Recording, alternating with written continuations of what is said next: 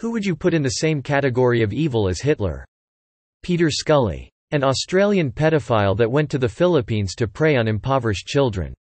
He built an international child sexual abuse ring that offered pay-per-view streams of children being raped and tortured. He promoted Hurtcore, a type of child pornography that focuses on torturing children.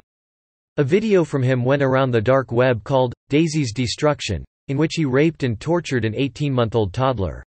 He made kids dig their own graves before strangling them with a rope. I am not trying to downplay Hitler's evil, but Hitler had an end goal: to rid of the world of people who he thinks are bad. Peter Scully's end goal is to get rich by killing and raping babies. If you had a gun pointed to your head and had to tell what is the most evil, depraved, vile thing you can imagine, Peter Scully did it.